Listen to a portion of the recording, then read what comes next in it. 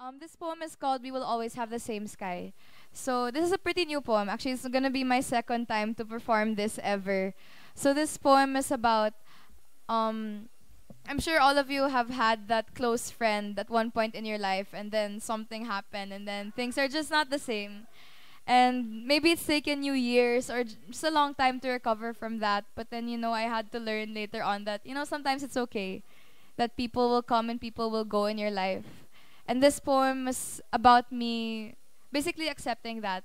Like one of my close friends, something happened and now we're not that close anymore. It took me a long time to heal from that. And that's why I can perform this poem now in front of you.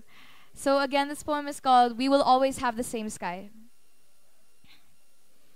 Brother, I have always been afraid to write about you. I have always been afraid that you would somehow find my poetry, my prose, whatever you call these letters I stitch together and see that my embroidery looks kind of a lot like you. I visited the place where we first met last August and I found out that you can still make me cry.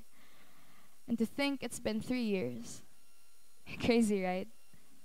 I used to love that city, now I still do, but last August I discovered that there are landmines under every sidewalk.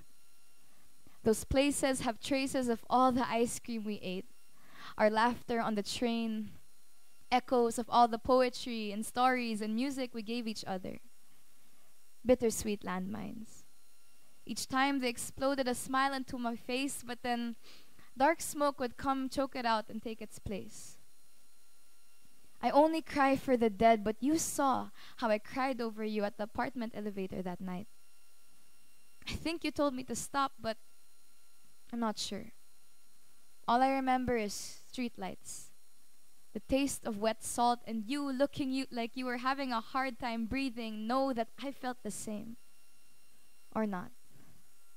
Sometimes I wonder why God never let me lose as many people as you have.